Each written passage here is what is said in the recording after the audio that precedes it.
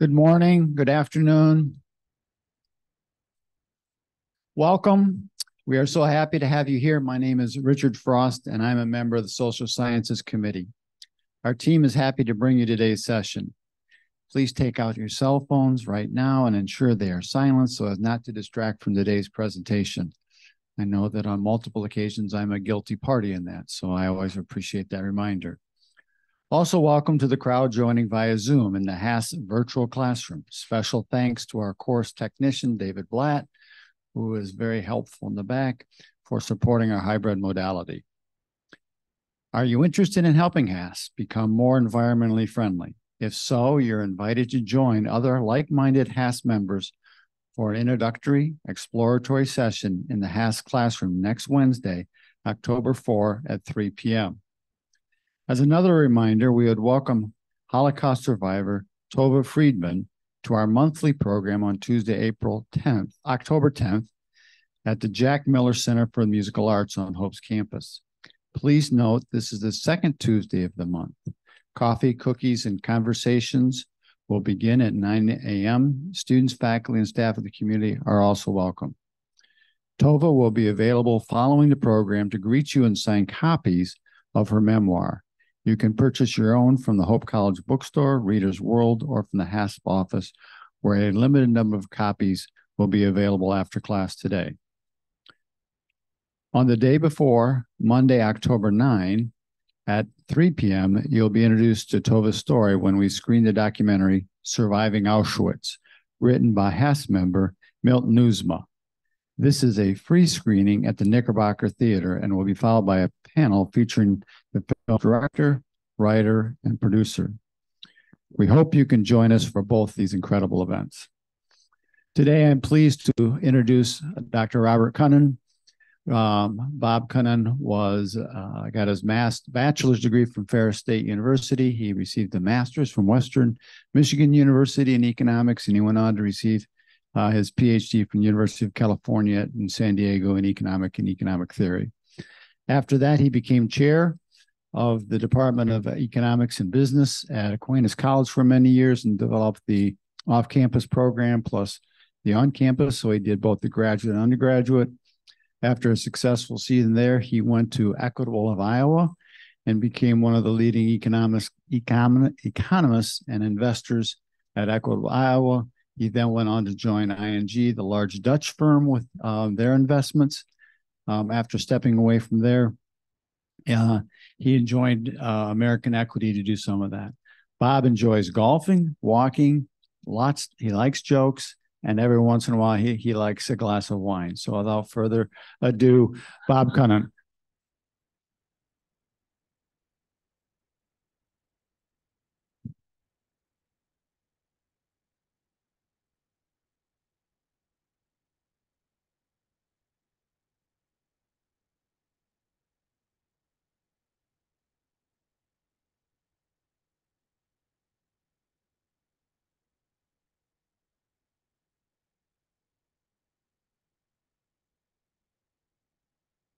That'll help. Thank you. Richard was Vice President and Dean of Students here at Hope for 33 years, which is pretty impressive. Having had some experience in higher education at one point, it's pretty unusual for a Dean of Students to last that long and remain sane. So I think that's quite impressive. Good morning to everyone, and a special welcome to those who are joining us virtually. I want to thank everybody for signing up. It's not everybody who would sign up for a class on John Maynard Keynes, given that most people have no clue who he is. He is an individual that had a profound impact on economic thought and practice going back 90 years. And back when he first came in, we were in a period of time where everybody believed in classical economics. And that is, if you went into a serious downturn, you didn't have to worry about it because there would be automatic stabilizers, including lower taxes and or individuals that would step in and would invest money in projects and so forth that were not doing very well. And it would get you out of a downturn. And when you think about it, in 1928 through 1932, which we experienced a pretty severe depression, it ended up causing Herbert Hoover to lose his position to Franklin Roosevelt. And Roosevelt argued that you have to do more than count on these automatic stabilizers to get you out of this mess. And the book that John Maynard Keynes wrote in 1936 was directly related to what he learned from Franklin Roosevelt, that the government has to be willing to step in when you go through a significant downturn to get us out of this situation. So I think he had a rather significant effect on a lot of different things. What I would point out is that we are faced with a situation right now where we are running huge deficits. This year, at the end of September, this fiscal year, we will hit $2+ trillion in deficit for this year. And if you look at all of the stimulus payments that have been made over the last 3 or 4 years, it doesn't leave a lot of flexibility if we go through another recession in the next 6 to 12 months. And one of the interesting things about John Maynard Keynes is that his father was an economist. And one of the intriguing comments that he made about John Maynard Keynes is he said at 7 years of age, he was more interesting to talk to than many of his colleagues. Now, I don't know about you, but at 7 years of age, my major interest was watching Rin Tin Tin and Fury on Saturday mornings. And I remember my dad saying to my mother, when is he going to grow up? And as I said to my wife the other day, I found myself going back and looking at an old YouTube channel with Fury. And an interesting story about that, there was a individual by the name of Bobby Diamond who played the role of Joey on that Fury series. He ultimately became an attorney. And many years ago, while he was a lawyer in California, he represented a client that we were doing business with. And I had a chance to meet with him and talk with him about that series. And he told me an interesting story. He said, he started laughing. He said, you know, that horse Fury, he used to bite me all the time. And he said, half the time I was bleeding when I was in that series. And it was just kind of an interesting story. So my topic is Keynes and the current chaotic economic environment. What should we learn from what he wrote and the experiences he had back in the early 1930s and when he wrote the general theory in 1936? By the way, an interesting aside on that, many years ago when I was teaching economics, I had a student who came up to me one time and said, why are you making us read this book that was written in 1936? And my comment to him was, what he talked about in that book is still relevant, and it's still relevant to today. So he was the most influential economist of the 20th century, and I think he's still very relevant. The quote that I have on here from a gentleman at the University of Chicago, I think really says it quite accurately. In the final analysis, we're all Keynesians in the foxhole. We may not want to admit it, but the reality is we're influenced by what he wrote and what he practiced 90 years ago. So, so what would, better get this here. So what would Keynes think? Well, we've seen in the last couple of years the worst inflation that we've seen since the early 1980s. Now it's gradually coming down, but the most recent inflation report shows that it's ticking back up again. I want to talk a little bit about that in a few minutes and why that could get much worse in the next year, contrary to what the Fed is telling us. We've had endless deficits. This year, as I mentioned earlier, we're going to hit $2 trillion by the end of September. And I think it's safe to say that we're probably going to hit another $2 trillion in the next fiscal year, given all the spending that's going on. The third thing is the US dollar is down 30% in the last 5 years. That has some real implications to it, because when the dollar is devalued, it makes foreign goods even more expensive when you buy them here in the United States. So if that continues to be the case and the rest of the world loses confidence in the dollar, it probably means that the dollar is going to be devalued even more relative to other currencies. The last thing has to do with no current economic game plan. Now, I've looked at the Bidenomics strategy now for the last couple of years, and he keeps talking about all the wonderful things that have come out of it. I come away with one conclusion: spend, spend, spend. And the idea is that the more money you spend, the happier you're going to make people out there. And there's really not much more to it than that. The other big thing that's going on right now has to do with mercantilism. Mercantilism really talks about a situation. It was very evident prior to the 1930s that all a country should do is focus on their own exports. They shouldn't worry about anything else other than exporting things to other countries. And we're beginning to return back to that situation. The cooperation between countries is going down. And Keynes would have been very appalled by what was going on in that regard. I want to mention one other thing, and that has to do with the growth of government programs. This will kind of blow you away like it did me. There are now 2,200 separate government programs that are supporting various programs around the country. And it goes all the way from things like Social Security and Medicare,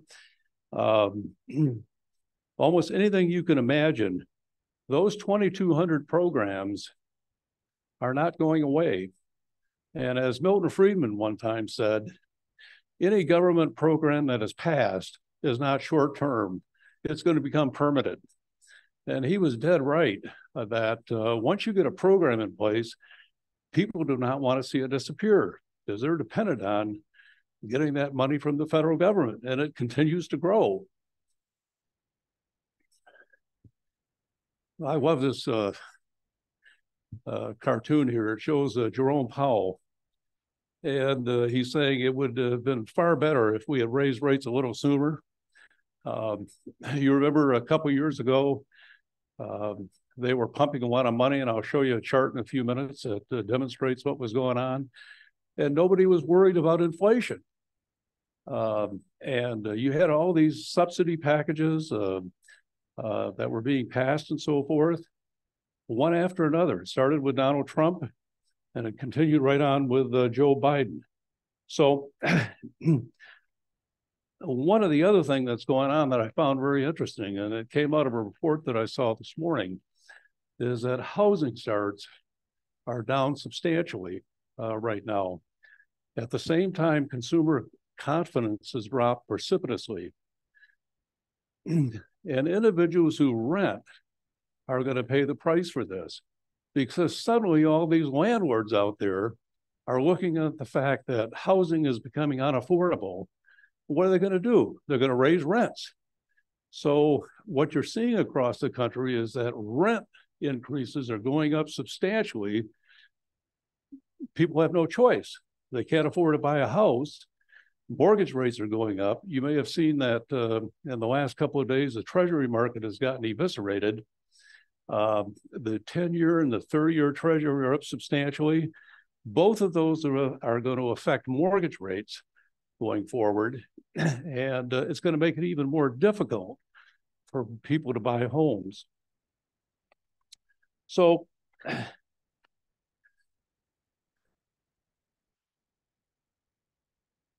this is John Maynard Keynes. What people don't recognize is he studied economics for exactly 8 weeks when he was attending Cambridge. Whoops. And he never completed his degree. And I thought about this for a while, and I thought, oh, wait a minute. You have a father who's an economist who was talking to you about economics. when he was 6 and 7 years old. He probably knew more about economics than most of the professors that he encountered at Cambridge. And so he was more interested in philosophy and so forth. And so he basically dropped out of the econ program and pursued philosophy. But what's amazing is you look at what he accomplished. He was one of the leaders of the Bretton Woods Conference at the end of World War II that put in place the International Monetary Fund and designed a system for fixed exchange rates. This was a remarkable achievement. Before that time, there was nothing like this available. And he and a few others are the ones who put this together. He wrote several books, but he's probably best known for the general theory, which I had mentioned earlier. And I told you a little bit about the fact that he was son of a Cambridge economist. So he was probably the most influential economist of the first half of the 20th century. And as I mentioned earlier, the book that he wrote was very much influenced by what Roosevelt did in 1932 after he was elected with a New Deal. And what came out of the New Deal were things like the Works Projects Administration, the Civilian Conservation Corps, and a number of other things that put people back to work and got us out of the Depression. Herbert Hoover was never willing to do that. And that's largely the reason why we had a transition to a new president.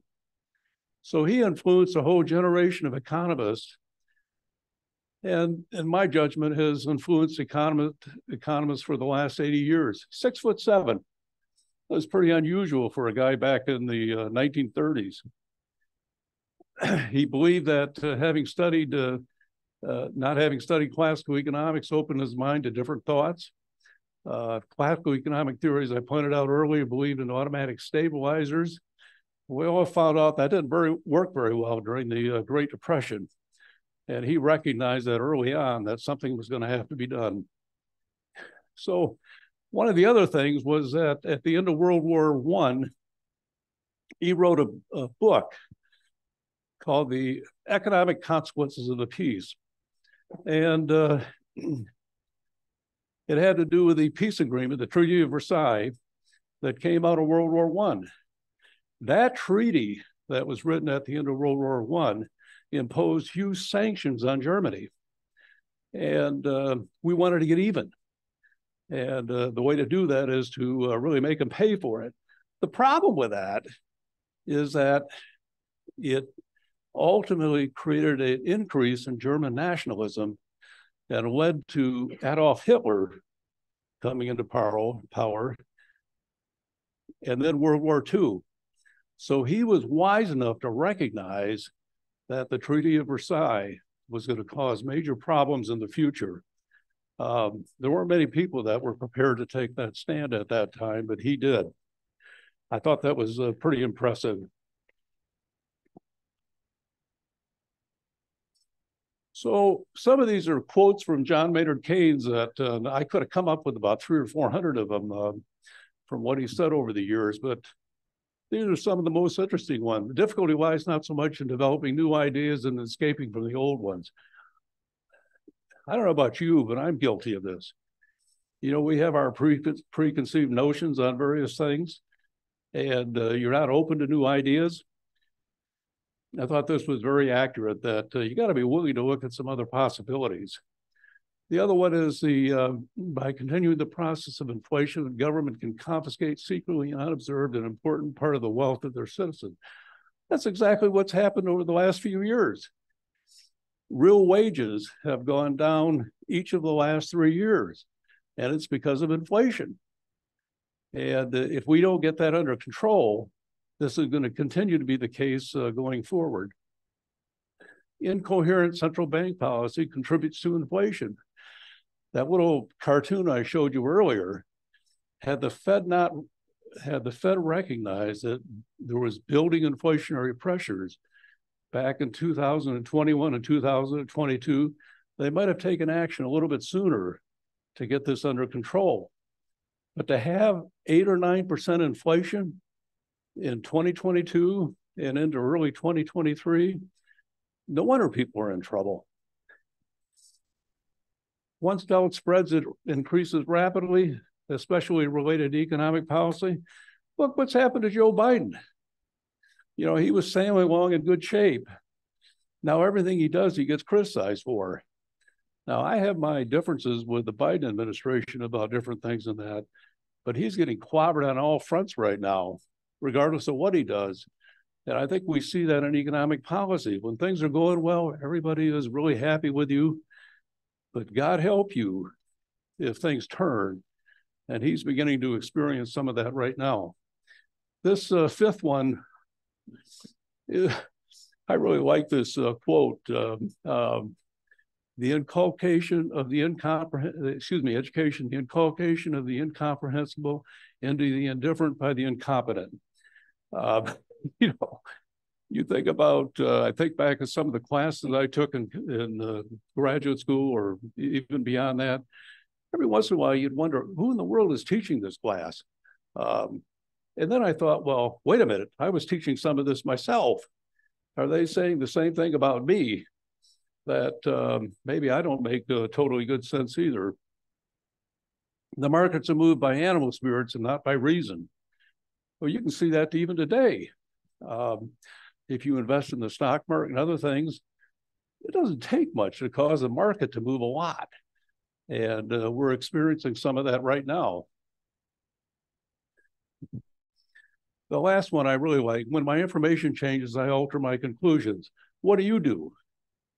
And I thought that was particularly accurate given some of the things that we see today.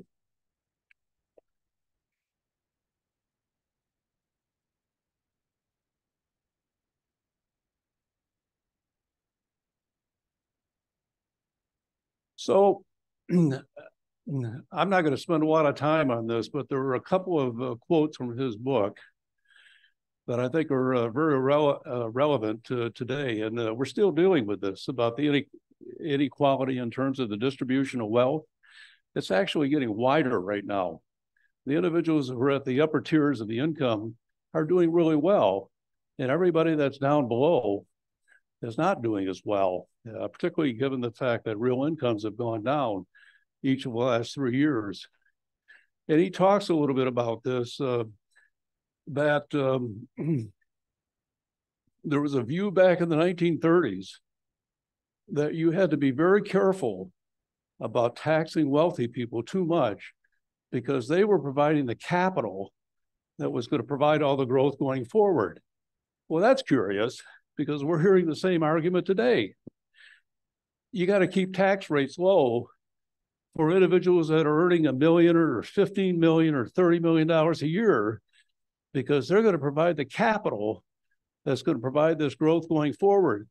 And Keynes would say, that's crazy. You got to set tax rates high enough on upper income people to provide money for all these government programs that are going to support people going forward. And that's what I'm amazed about, is that he was talking about this back in the 1930s. We have the same problem today in 2023 that he saw back in the 1930s. So he says that the state will have to exercise a guiding influence on the propensity to consume, partly through a scheme of taxation and partly by fixing the rate of interest and partly perhaps in other ways. But he talks a little bit about the fact that we got to be willing to make some of these kinds of changes to create a proper employment situation for people here in this country, or even the people that were in Great Britain. So he finishes in this one area saying that, that the inequitable distribution of wealth and incomes was very distorted in the 1930s. And I would argue the same thing is true today, that we have not done a very good job of providing for equality of income. And all you have to do is to look at all the different things that are available to wealthy people in terms of reducing their taxable income. I mean, literally, I see a lot of these programs on a regular basis. You can do all kinds of things to get your taxable income down, particularly if you have a good tax accountant. And I think that's part of the problem that we're facing with today with in terms of being able to generate enough revenue to reduce these deficits. So I'm going to move on beyond this.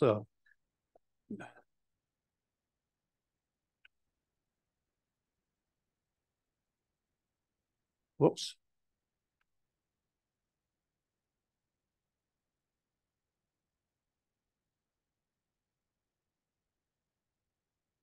What happened here?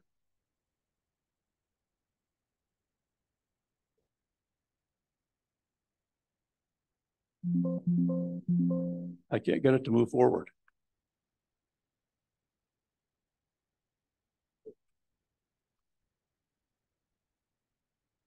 Oh, okay, here we go. So this is some information that is relevant to today. I'm going to talk a little bit about the inverted yield curve in just a second, but excess savings that were generated in the pandemic are disappearing. By the end of October, all of the excess savings that occurred in 2021 and 22 and 2023 will be totally gone. And the normal savings that people have also gone down substantially. So the thing that propelled the economy over the last couple of years, one of the big things, will be totally removed. The recent data suggests that consumers are maxed out on credit cards. We've now exceeded $1 trillion in terms of credit card balances. And many of those credit card balances have interest rates on them better than 20%. So people are faced with a real interesting situation. And one of the things that's going on is that I just noticed the other day that they're telling credit rating agencies that they're probably not going to be able to include medical debt any longer in how they evaluate the credit rating of consumers. Well, that's interesting. Does that mean that they're going to encourage people to borrow even more on top of what they already own? Doesn't that create even a more dangerous situation going forward? 7 million men have left the labor force in the last 3 years. They've just disappeared from the rolls. And one of the things that does, it creates an artificially low unemployment rate. If you would put that number back in, the unemployment rate would probably be higher. Now, one of the questions I ask is, how are these people surviving? I mean, if you've left the labor force and you're no longer working, you got to be getting subsistence payments or something else to be able to support yourself. Credit ratings continue to decline, and across the board, there's too much excess leverage. Mortgage rates are increasing, mortgage defaults are increasing, corporate ratings are decreasing, and bank solvency rates are decreasing. All of this is going on right now, and it creates a scenario as to what's going to happen over the next year if we continue to see these trends. So I talked a little bit about an inverted curve. Essentially what that means is that short rates are higher than long rates. So if you have a 1-year treasury or a 1-month treasury or a 2-year treasury, those rates are going to be higher than the 10 and 30-year treasuries. That's an inverted curve. Well, what does that mean? It means that the Fed is tightening considerably. They're driving up short-term rates to slow the economy down. And invariably, that causes some problems in terms of economic activity going forward. And generally, about 90% of the time when there's an inversion, we're going into a recession. 7 of the last 8 recessions have occurred when there's been an inverted curve. Only one time has that not happened. And the inversion was relatively minor. There was not that much the difference between the short rates and the long rates. So why haven't we seen that happen yet? Well, we're beginning to see it now. Based on that data I just showed you a little bit earlier on all the things that are going on with corporate ratings, consumer ratings, and so forth. Excess savings have kept people out of trouble. They've been using that to support their lifestyle. Kind of makes sense. use of credit cards. We now exceed $1 trillion of credit card debt. How much longer are people going to be able to do that? Deficit spending. I'll show you some numbers in a few minutes about the size of the deficits that we've accumulated in the last 8 years compared to what we had before. So the best estimate is that we could have a recession by March to July of 2024. And based on what I see, if you look at all the people who are predicting this, the odds are about 75% that that's going to happen. It may happen sooner than that based on some of the numbers that I'm seeing. But right now, it seems to be more likely the first half of next year that these problems are going to develop. I want to show this to you, and I apologize for throwing up a Phillips curve on you, but it's one of the things that the Fed looks at. They want to get us down to a 2% inflation rate. I mean, Jerome Powell has been pretty clear about that. Don't worry so much about what the unemployment rate is. It may be that it's not 7%, could be lower than that. But to get down to a 2% unemployment rate, an inflation rate, you're going to have to be willing to accept a much higher unemployment rate. Right now, that doesn't seem to be the case. And the Fed's looking at this saying, if 2% is our target, we got to figure out a way to drive the unemployment rate considerably higher from where it is right now. And that may mean that they're going to have to raise rates even further in the next 6 months. Right now, they're on pause because they want to see what develops. But I wouldn't be at all surprised if we don't see some significant rate increases going into the last couple of months of the year and into early 2024 to get that inflation rate down to 2%, if indeed that's their real target. They said this over and over again. We want to get down to 2%. I would argue that the most recent data suggests that inflation's headed back up again. And if that's the case, they're going to have to even get more aggressive in terms of raising rates in the future. I talked to you a little bit about what's going on with the excess savings. You can see on this little chart here that during the pandemic, in that shaded blue area, went sky high. We went up to $2.1 trillion. People were not traveling, so they were not spending. And so people were built a really big cushion in terms of their savings. Look what's happened though. Right now, in the latter part of, the first half of 2023, we were at 900 billion. Whoops. By the end of the October, that's totally gone. There will be no excess savings left. At the same time, when you look at personal savings, you can see it with this darker blue line. That's headed negative right now. So people are drawing down more and more on their personal savings to support their lifestyle. And my comment about that is, where do we go from here? If there are no excess savings left and personal savings are going down, how are we going to get through a downturn?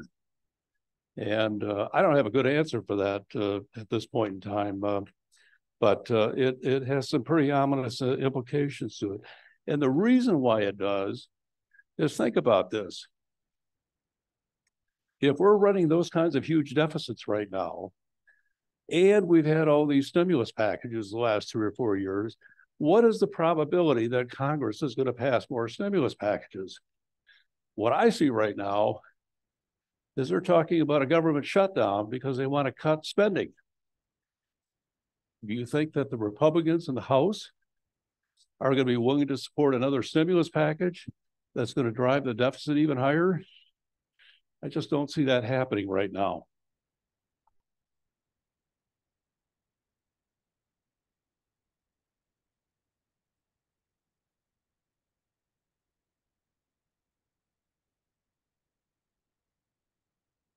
So here's some important questions regarding Keynesian theory. How would Keynes react to the current chaotic economic environment? Would he be a fan of the Federal Reserve policy? How would he feel about fiscal policy and endless deficits? What would he envision going forward? Well, we can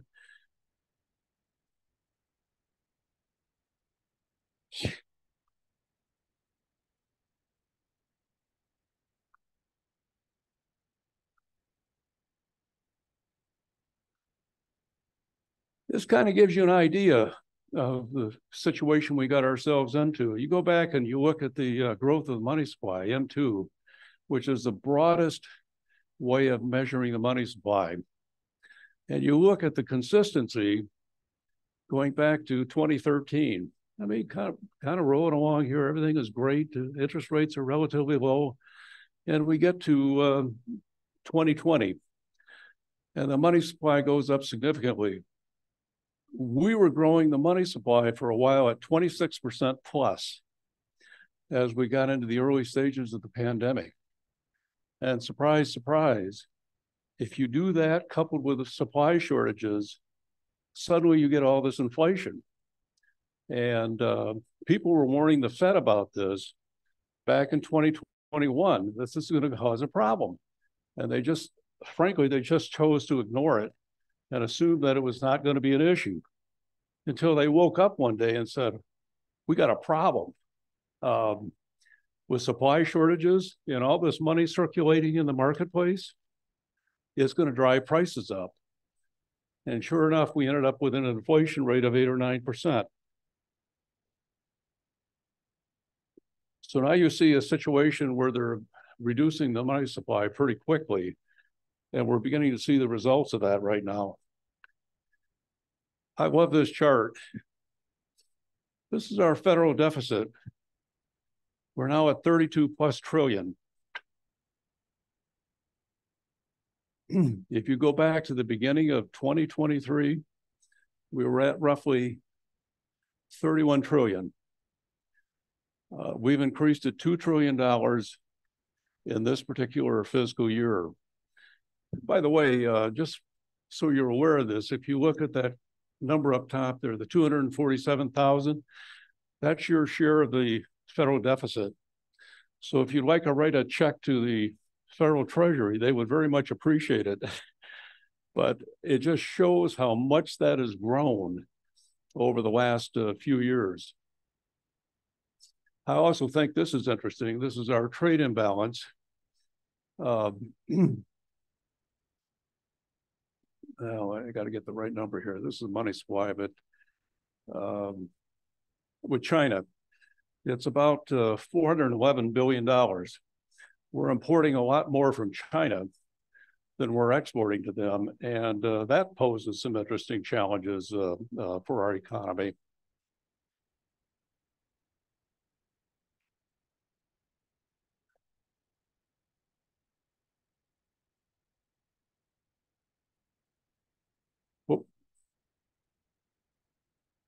I'm sure you've heard of the Inflation Reduction Act. This was passed a couple of years ago by the Biden administration. The idea was that we were going to hire all these IRS agents, that we're going to do all these audits and so forth, and we're going to raise all this revenue. At the same time, they had a provision in there that dealt with the green energy. They had put a number in there of about 390 billion for the cost of green energy initiatives going forward.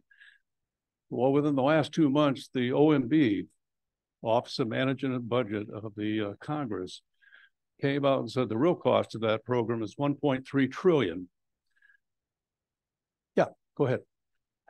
I have to inject a perspective that the previous two administrations of this administration added a gigantic rolling forward debt structure with a what would appear to be a very expensive war in the wrong direction, and also with a gigantic tax cut program, which also both of those increase the deficits. And as those programs roll forward, those numbers are actually larger than anything that's been done in the last 3 years under the Biden administration. I don't disagree. My point So is it's that cumulative, not just the last 3 years. no, I agree. This happened back during the Trump administration as well, and I'm not trying to put the total responsibility on the Biden administration. My bigger problem is that nobody seems to be addressing this situation. I don't hear people talking about how we're going to get this under control. And if you end up with more and more deficits going forward, that reduces the capability of the government to do various things. Right now, the interest cost on our federal debt is $500 billion a year. If we're running a $2 trillion deficit, 25% of that deficit is related to the interest cost on these treasuries and so forth. No question, but that has been that looking the other way on the national debt to get programs passed that you want has started way back even in the Reagan administration. So this is a snowballing thing that has been made worse by recent administrations, and it does keep on increasing. Absolutely, and you can take that a step further. If you go back to 2009, our national debt has increased by 3 times since 2009. Since 2016, it's increased by about $8 trillion. And you look at how fast it's growing and how much of the debt payments, the debt service payments, are part of the overall budget. If we continue on at this pace, that's going to reduce our flexibility. At the same time, it's affecting the confidence that other countries have in our currency and our management. And it's one of the reasons why we're having all this dollar devaluation in that. I'm not arguing about all these programs and things like that. I'm just saying that nobody seems to be unusually concerned about this. I think there seems to be an attitude, don't worry about it. You know, we'll get it taken care of. And my question is, how are you going to do this? I have written letters not only to our 2 U.S. Senators from Michigan, but also to a number of other senators around the country. Most of the time, I don't get an answer. Every once in a while, I get a form letter saying, thank you for your comment. And if we want more information, we'll get back to you. Well, that hasn't happened yet. I even wrote a letter to the president. I didn't even get a form letter back. So my problem is that what I see is a snowball effect, and I don't see anybody totally concerned about this. And I'll tell you what, China really provides an interesting example. In the last day or two, the largest property developer in China missed another bond payment. The company is called Evergrande, and China has a huge deficit, and it's finally caught up with them. So when everybody is so concerned about China right now, I look at their fiscal situation and I think, well, wait a minute, they got even more problems than we do. And how are they going to extricate themselves from this situation? I mean, they're off providing financial support to all these other countries and so forth. That's going to come to an end in a hurry, given their situation right now. And there are 2 or 3 other big property developers behind this Evergrande who are in danger of getting into the same situation in China. But that's happening in the U.S. right now. We're seeing more and more companies that are in property development and so forth getting into some serious financial trouble. And it goes back to this point I made earlier about the excess of leverage that we have in our economy. And until we get a handle on that, the risks are growing. If we get into a serious downturn, how are we going to get out of it? Are we going to pass another stimulus program and raise deficits even more? I think it's highly unlikely that anything like that is going to go through. So I don't see the flexibility that we have compared to what we've had in the past. I'm sorry? Are you going to tell us what Keynes would do? Yes. As soon as I come up with good explanation. So I wanted to show you this chart here on the devaluation of the dollar. And Keynes would have had a real problem with this, with what's been going on since 2020. You see, we had a little uptick there for a while, and we've been headed straight downhill ever since. And as I said earlier, in the last 5 years, we've had about a 30% devaluation of the dollar. All of that makes imported goods more expensive. And to the extent we continue to run these deficits year after year, the US dollar is going to continue to deteriorate.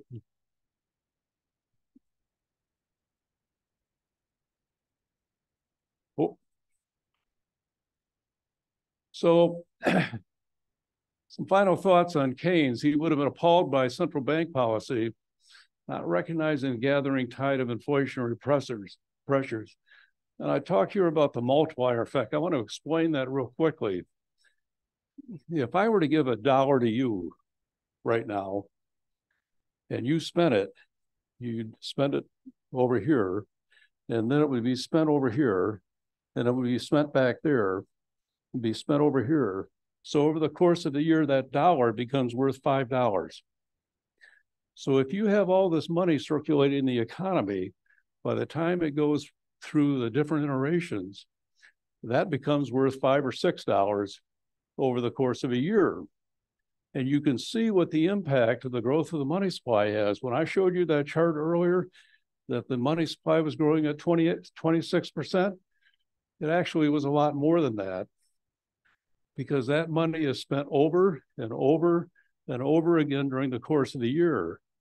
And that created all that inflationary pressure. Now the money supply is going down. The Fed has learned their lesson, and they're saying, we got a big problem here. And so they're reducing the money supply very quickly, and they're trying to rein in the multiplier effect of M2. And we're seeing that right now. Consumers, on the other hand, because they had all these excess savings, they were spending. They weren't worried about the money supply because they had these savings. Let's take a trip to Europe. Let's go to the West Coast. Let's do other travel and things like that. Let's do home renovation, things of that nature. They don't have that capability anymore.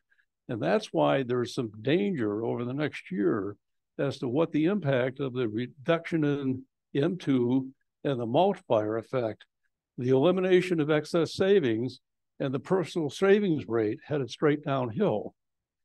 How do we get ourselves out of a situation if we have real contraction in the economy? Will a Republican administration pass another stimulus package? I want to be very optimistic about that right at the moment. And it's not likely we're going to see a tax decrease if that happens. So how do you get yourself out of that situation? So you asked a question about what Keynes would do. You say, you got to pay for all these programs. You guys have been living beyond your means.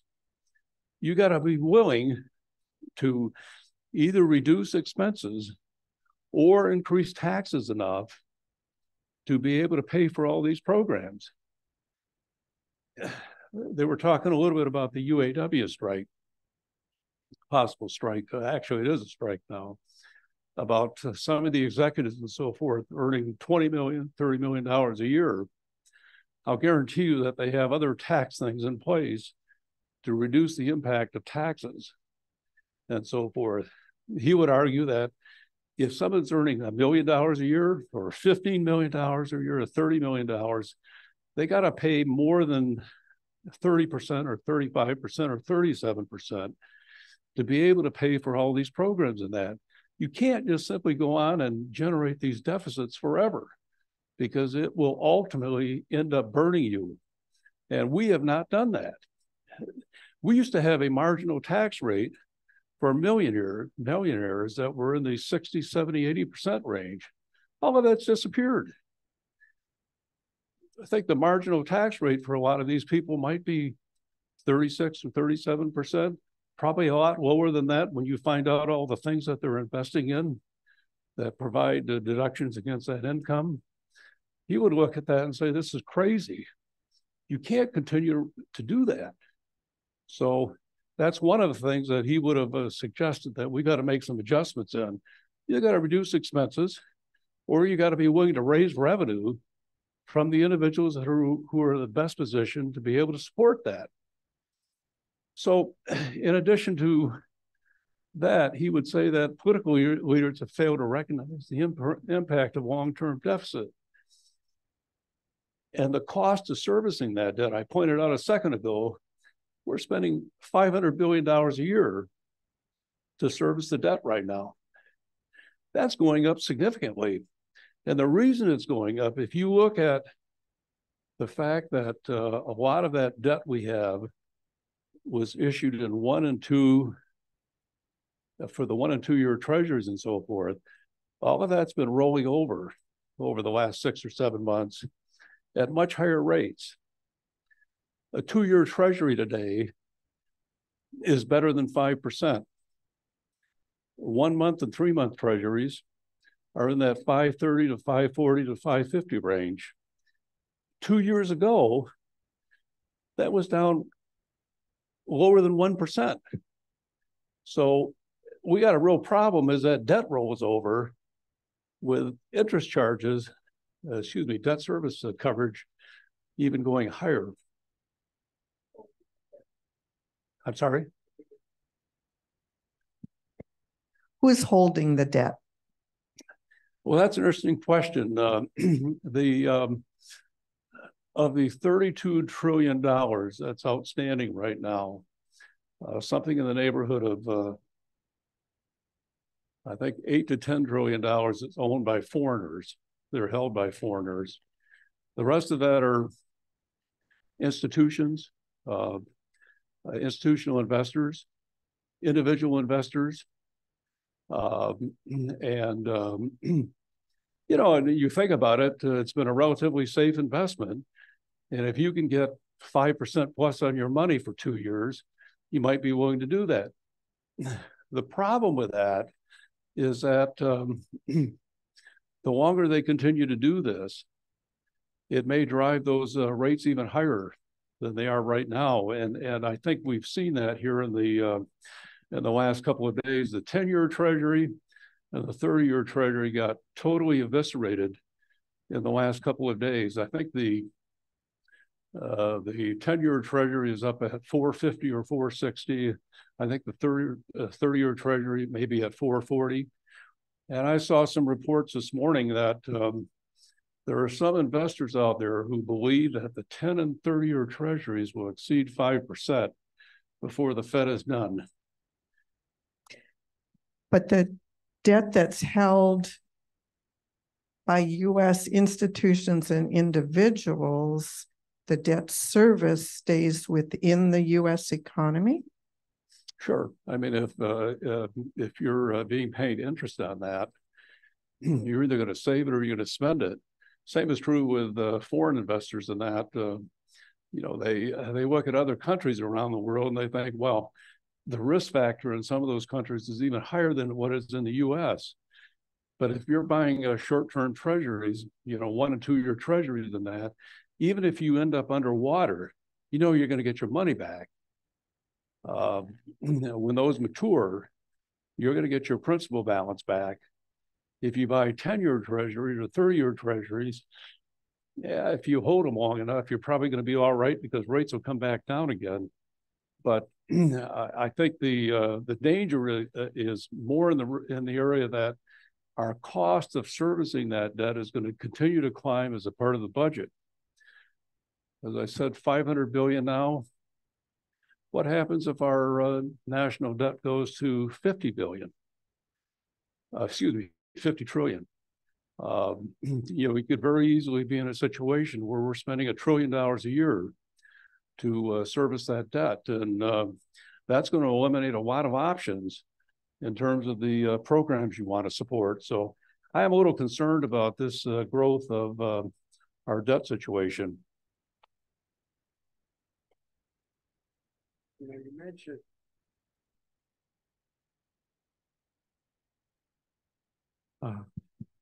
you've got on there political leaders failure to recognize the impact of long-term deficits.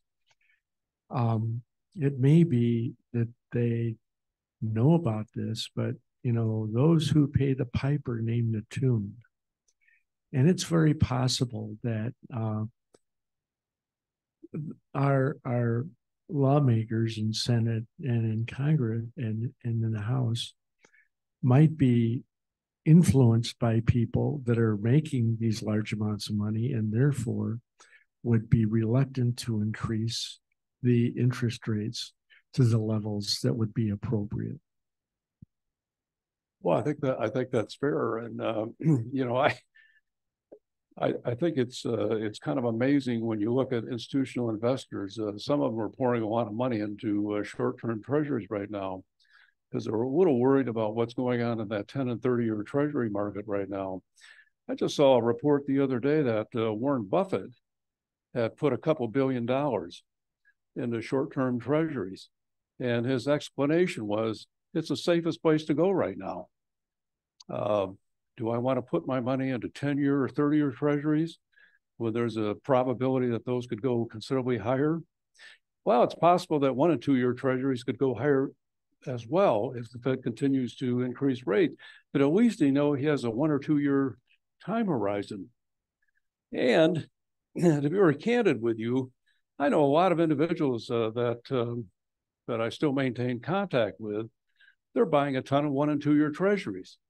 A lot of them are buying CDs, short-term CDs, 2 and 3 or 5 years, because they have the same kind of fear as about rates going a lot higher. I wanted to make a mention about this UAW strike. I went back and took a close look at all the things that the UAW is asking for in this. Oh, geez.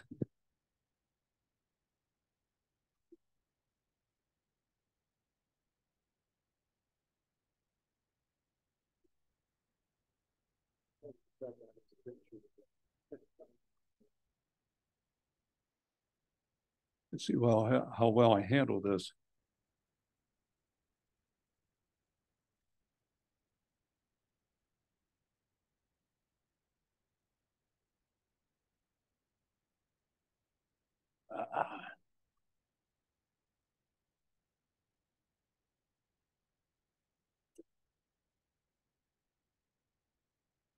What happened?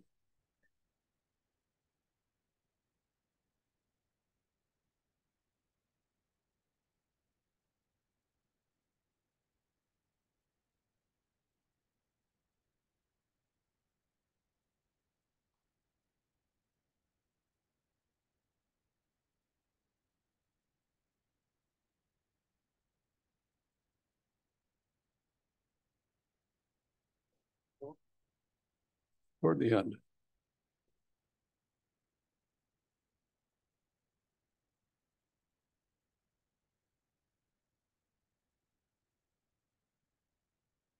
Right there, right? Oh, yep, that's perfect. Oh. Oops. That's not useful. Yeah, that might be a better way to go. Sure.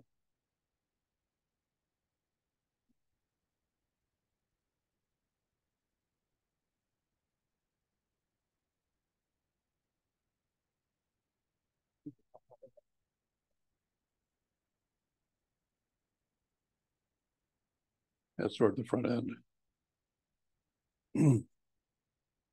Anyway, so we're seeing a situation where a lot of the buying right now is on the front end of the treasury curve, and you can understand why people are doing that when they see what's going on in the back end of the curve, the 10 and 30-year treasuries. They're very fearful about that, and so you get somebody like Warren Buffett who is buying at the short end of the curve. By the way, another great comment from from Warren Buffett. He was quoted recently saying that when the tide goes out, you find out who is naked. And I thought that was a great line, because if things get really difficult, that's where it's going to begin to show up. The individuals who have made bad investment decisions in that, they're going to get clobbered. And he's made it clear that he's not going to be one of them. And I thought that was a wonderful quote. So anyway, the deficits have a negative impact on the U.S. dollar. Look at the devaluation. I've talked a little about the number of people that have left the workforce. And I'm not clearly sure as to where these people have gone. I love this slide. Oh, I'm sorry.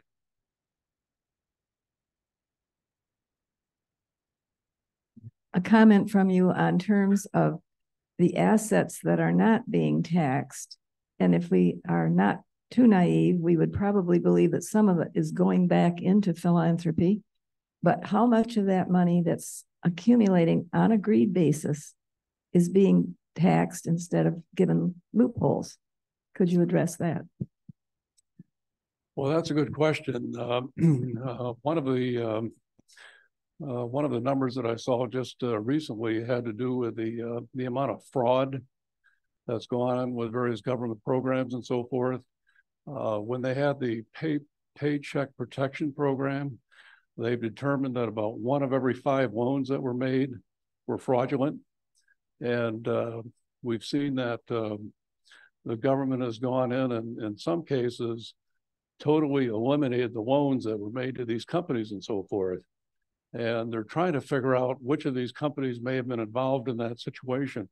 Whenever you have a government program, you're going to have some of that show up where you have that fraudulent activity in that. But I think in the case of individuals who had these excessive savings and things of that nature, they would have had to have paid taxes on the balances that they accumulated in that, but that's gone now. So, you know, whatever they generated through that, that's no longer going to be there, and that will make things more difficult in terms of government revenues going forward. I saw a number just recently about the what's been going on with government revenues, and we're seeing it beginning to roll over and coming down again. And that's a little disconcerting because it means that companies are not paying taxes to the extent they were. It means that individuals are not paying taxes to the extent. Just for a second, I want to go back to that UAW proposal, because one of the interesting things on that is if you look at the package that the union is looking for, it works out to about $135,000 per employee that they're asking for. Right now, an average worker with the UAW, if you throw everything in, is about $62,000. So it's going to more than double the cost to these companies, the big 3 or whatever, if they were to get everything they want. And they're asking for cost of living increases. They're asking for pension programs to be restored. They're asking for additional medical care. They're asking for a higher wage per hour and so forth. They're asking for a 4-day work week. I look at that and I say, right now, it costs about $42,000 for an average U.S. vehicle. If this passes, if the companies were willing to do all of that, it will increase the average cost per automobile from $15,000 to $20,000 each. So we'll go from $42,000 to $57,000 to $62,000. How many people are going to be able to afford to buy automobiles at that level? So does that make the company more uncompetitive?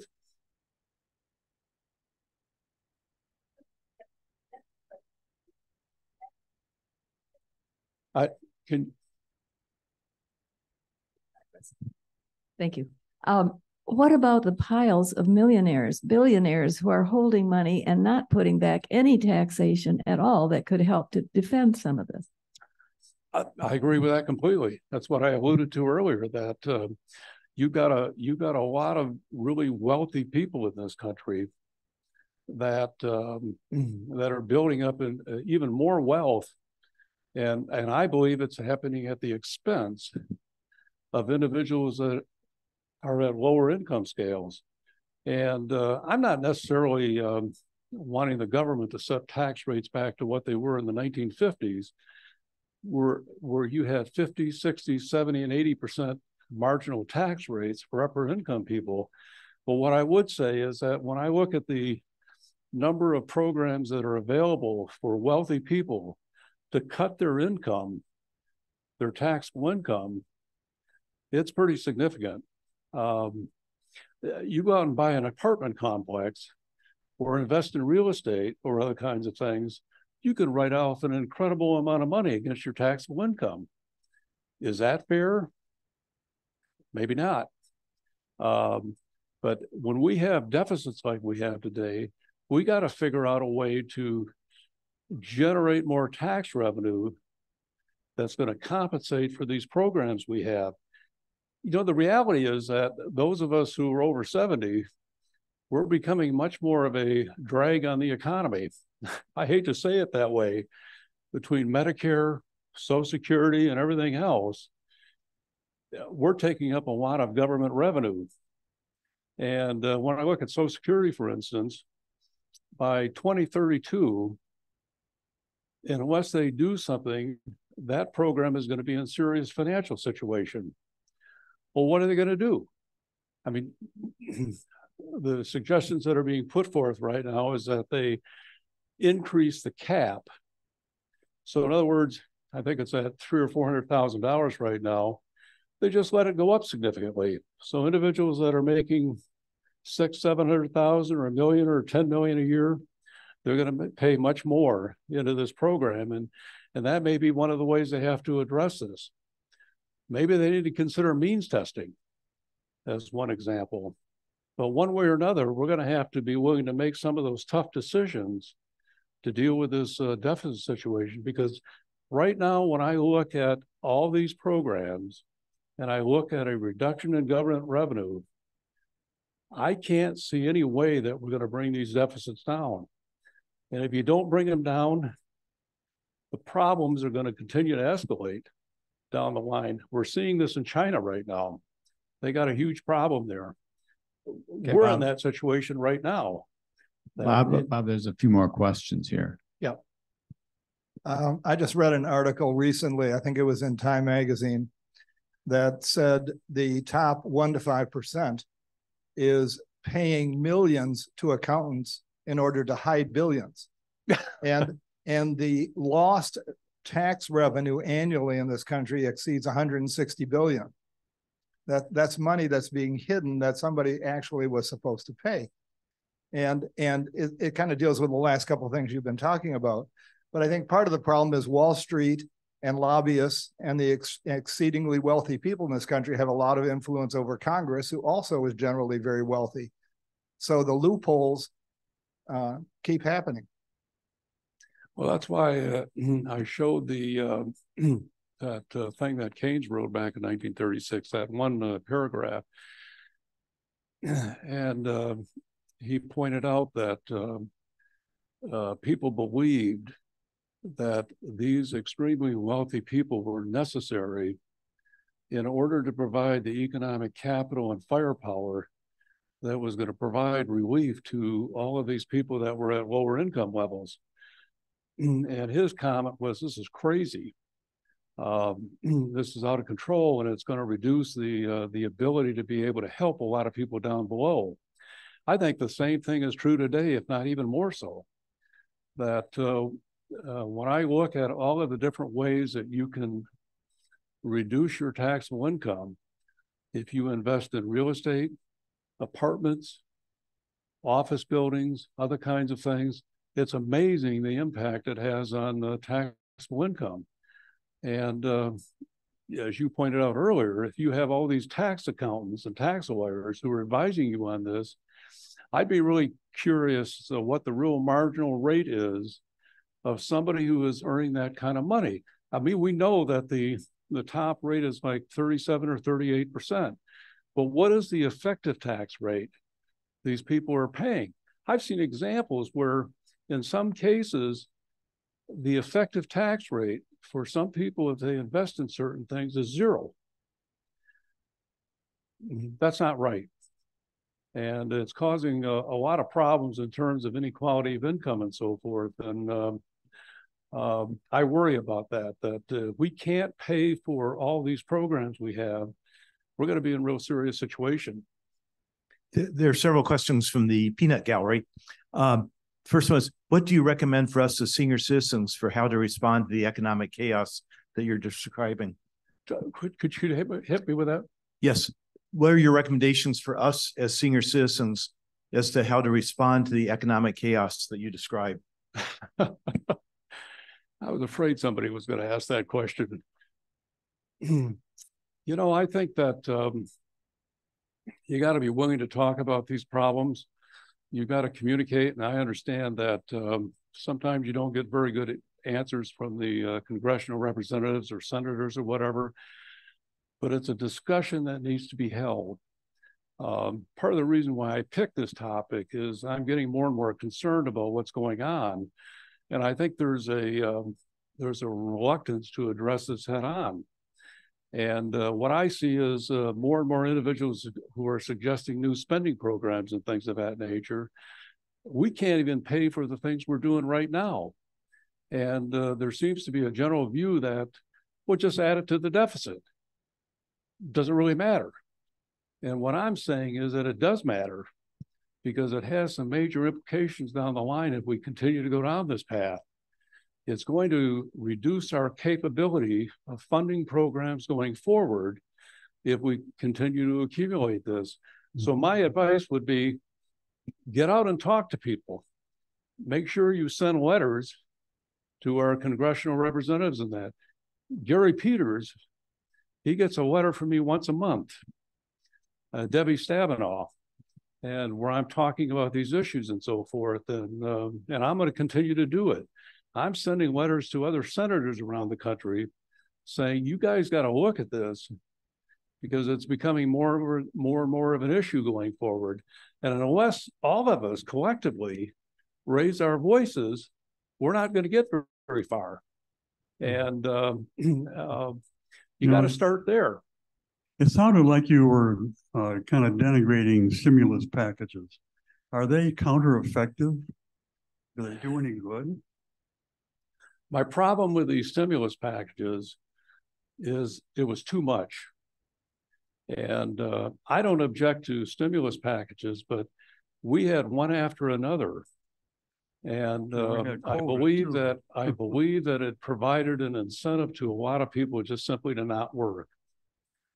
And that is counterproductive, because then you have a shortage of people in the workforce, and that is driving up wages and so forth. And it's contributing to some of this inflationary problem. It goes back to this whole thing on the UAW. Now, auto workers are great. I have no problem with that.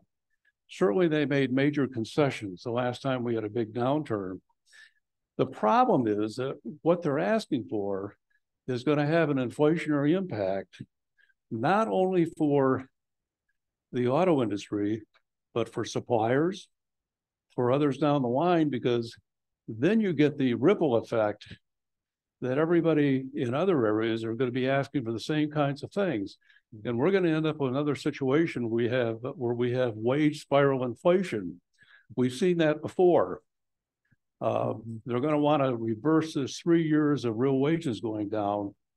If that happens, then the Fed's going to get even more aggressive in terms of wanting to raise rates in that. So when everybody talks today about the Fed being near the end, I look at this and I say, well, wait a minute. If a UAW gets this, suppliers start getting this, other industries start getting this, it's going to make this inflation situation even worse down the line. So I'm not at all sure that we're near the end of the line in terms of the Fed tightening and so forth. I'd be really worried that unless something dramatic happens in the first half of next year, we're going to see some more rate increases. And that may cause the Fed to get even more aggressive, and they'll try to drive the economy into a recession. They won't say that. They're going to say we want a soft landing. And my comment is, I haven't seen too many soft landings. When they get aggressive enough, you're probably going to have a recession that occurs in the first half of next year. That'll drive them down to that 2% inflation target. The problem is that now you're going to have all these unemployed people, and they're going to have to get very aggressive then. They'll need another stimulus package. Well, that's it. You know, and again, I said, at least for 2024, we're going to continue to have a Republican Congress. There's no way they're going to pass a stimulus package. They're trying to cut expenses right now. So if that happens, how bad is it going to get? You know, could we end up with a major downturn? I don't have an answer for that right now, but I'm really worried about it. What do you think about a flat tax for these? About what again? A flat tax for these super wealthy people that have a lot of loopholes. I have a real problem with how the tax code has evolved that provides all of these tax breaks. And I see a lot of these. I get approached with real estate transaction all the time. People saying, you need to invest in this.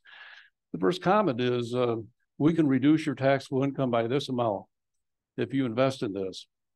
And well, it gets my attention. But like everybody else, I find that intriguing. The problem is that if everybody's doing that, and you can bet that individuals, Mary Barra at General Motors, she makes $30 million a year. I'd like to know what her effective tax rate is. I'll guarantee you that her effective tax rate is not 37%, because she's probably investing in all kinds of real estate projects and other things that's bringing that down significantly. There's something that's not right about that. So the deficit is a long-range problem. It's been pervasive through many administrations, and every time the solution is to that comes up to lower taxes, there's a bunch of people saying, "Wow, that'd be great because then we can have my income will be better," and blah blah blah. And Reagan said trickle down works, which we know it doesn't. And then when another group comes in, they'll say, well, we want to have some special programs because we need to do this and this and that.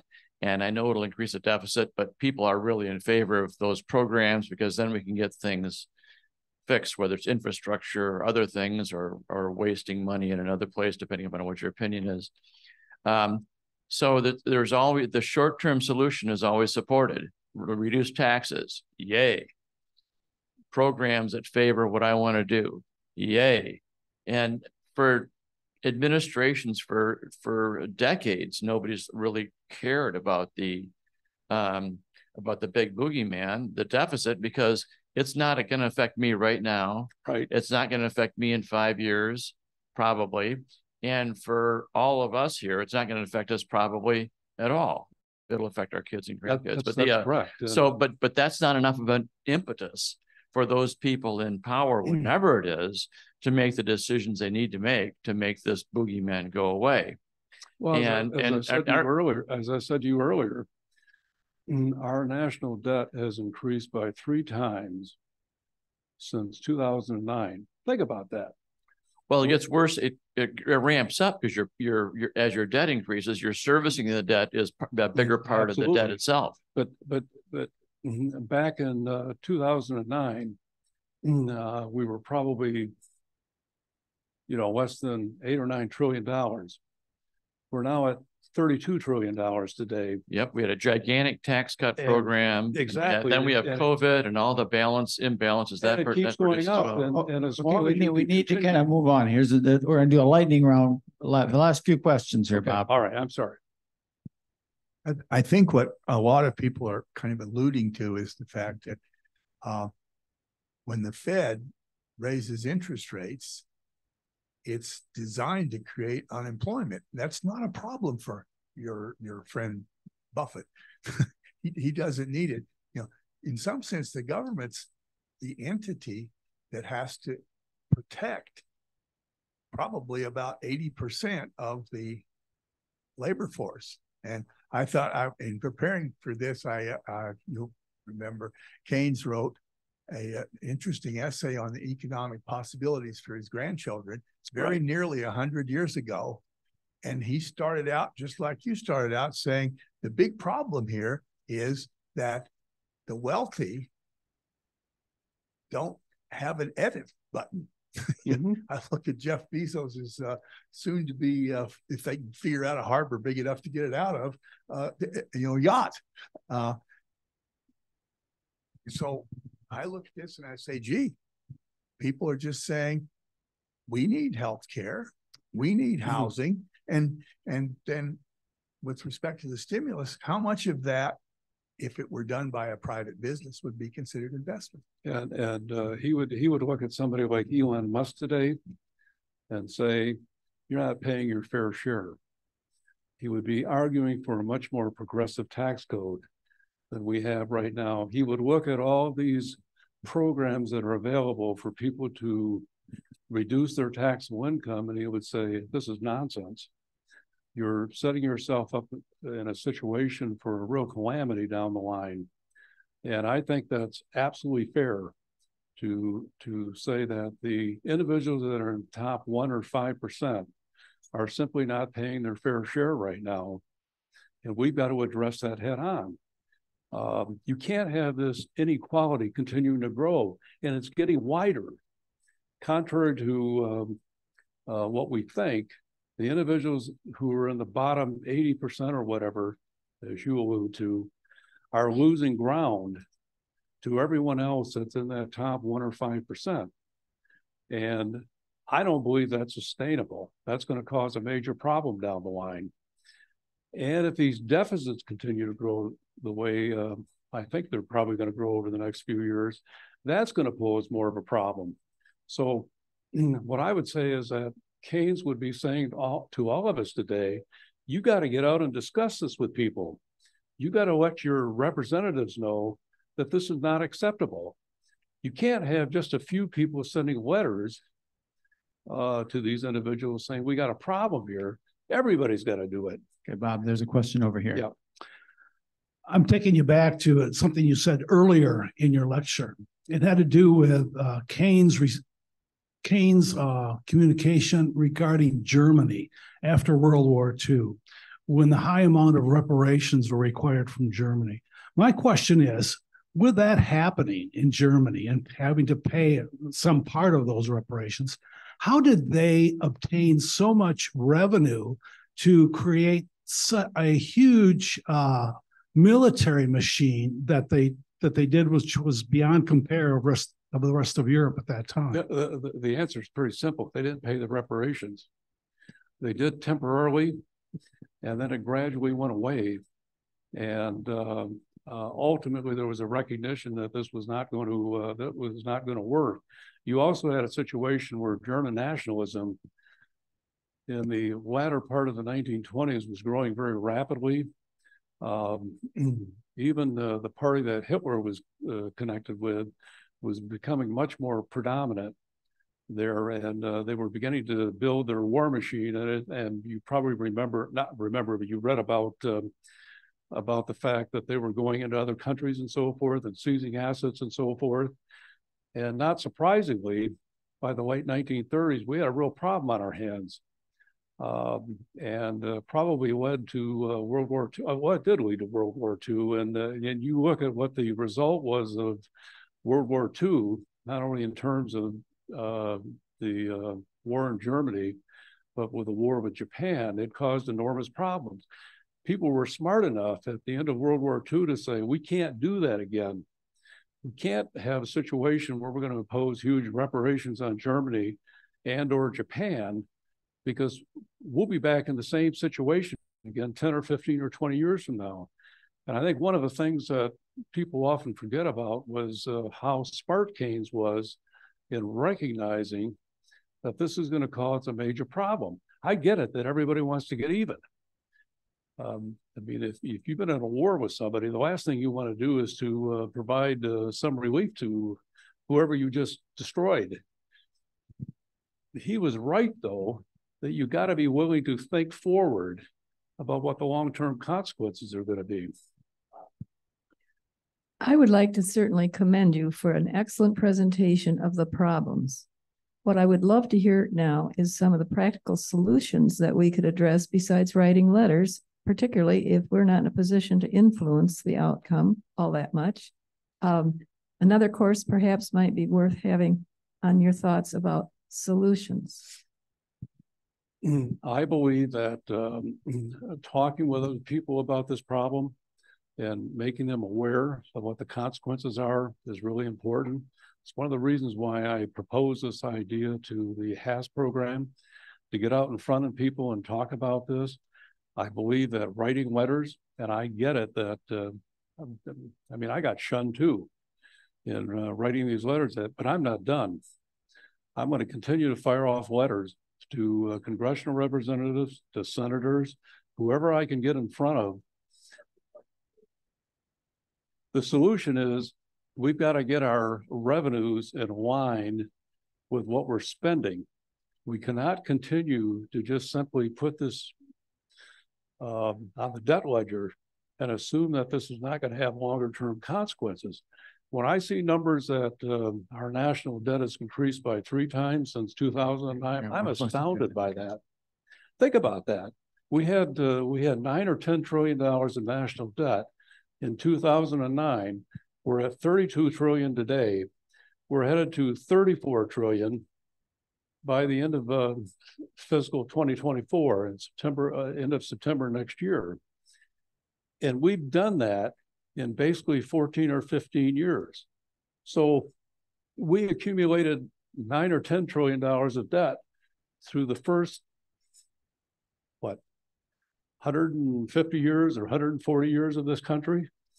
And now we are in a situation where we have 34 trillion of debt. What does that mean? Are we going to go to $40 trillion of debt over the next 3 or 4 years? One of the people at home is asking a very specific question that lines up with the previous question. Would you support a balanced budget amendment? Boy, that's a loaded question. You know, I think I could probably get behind something like that if indeed they laid out how they were going to address the various spending programs. There are some priorities that have to be met, but there are a lot of programs. There are 2,200 programs we have right now. I can assure you that of these 2,200 programs, there are a bunch of them in there that don't make a lot of sense, but they're there and they continue to be funded. So are you going to be able to eliminate Medicare? Probably not. But if somebody said to me, maybe we need to have means testing for Medicare, that if you're an upper income person or something like that, you shouldn't be getting all of these freebies and things like that. Yeah, I could get behind that. Okay, Bob, let's do one more question here. Just for comparison, can you tell us what sort of debt countries that are more pure social democracies carry, where they have high taxes on their population that pays for their education, their health care? What kind of deficit are those countries running? Actually, there are a number of countries that have much higher marginal tax rates that are doing pretty well. And one of those is not China. China has been spending way beyond their means, and they're now beginning to pay a price for it. I gave you a couple of examples of some of the companies that are in trouble there, but there are many other companies that are faced with bankruptcy if they continue down this path. So it's a mixed picture. There are some countries that have balanced budgets year after year.